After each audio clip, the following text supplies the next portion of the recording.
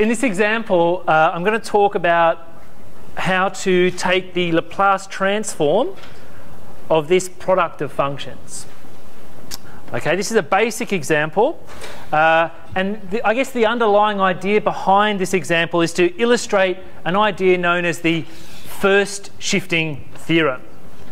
Now, Laplace transforms involve, or are basically an integral transform, and to save us a little bit of time from a practical point of view, it's very common to use tables for Laplace transform. So down the left-hand side, you have functions of t, and down the right-hand side, you have the corresponding Laplace transform.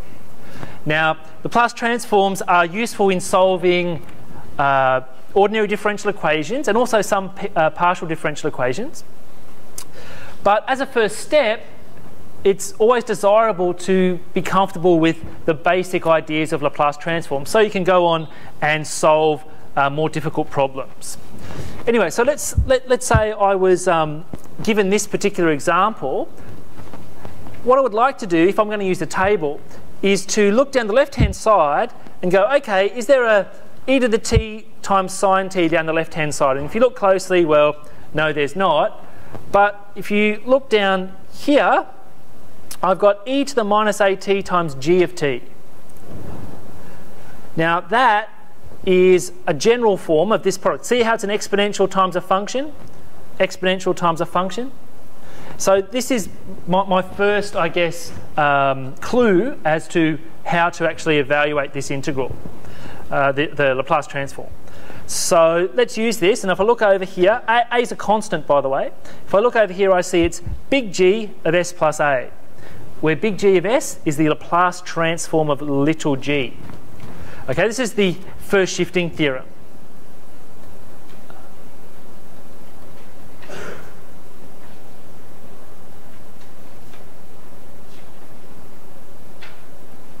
So the first shifting theorem is the following, okay?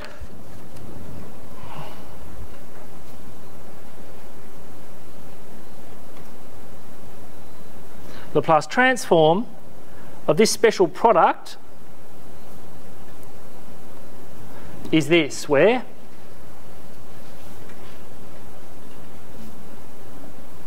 big G of s is the Laplace transform of little g of t. So why is this called a shifting theorem?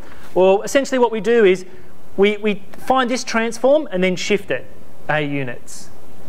Okay? Now, why is it called the first shifting theorem? Well, there's a second shifting theorem as well. Okay, but this is just a basic form. Okay, so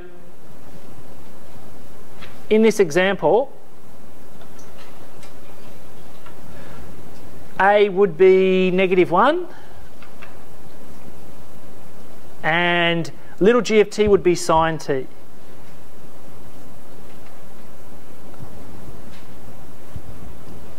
Okay, so let's calculate the transform of our little g of t and then shift it a unit. So we'll shift it, we'll basically replace s with s plus a, essentially s with s minus 1.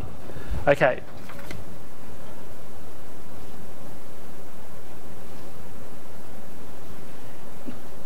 So in our example, we want to calculate the Laplace transform of sine of t.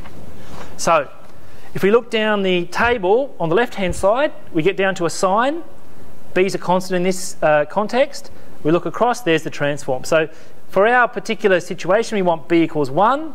So the Laplace transform of sine t from the table is 1 on s squared plus 1 squared. And just to reinforce that I've used a table, I'm just going to write from table, or table in brackets. Okay, so we haven't quite got this yet, this right-hand side. What we want to do is replace s with s plus a in brackets. Okay?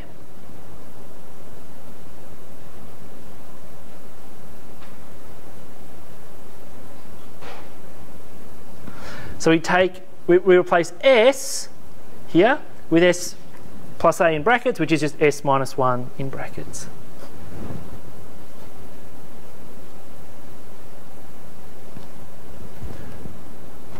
And that's our transform. So let's just write FST for the first shifting theorem. By the first shifting theorem, the Laplace transform of this special product is the following.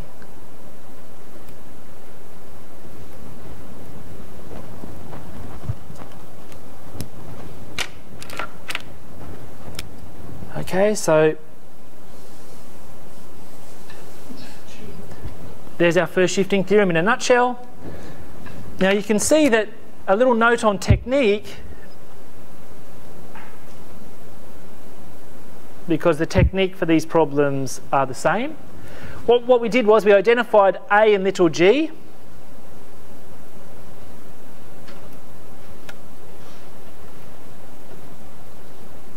Say g of t. Calculate. Then we calculated the transform. Okay. And then finally replace S with S plus A to obtain G of S plus A. Okay? So that's where we apply the first shifting theorem.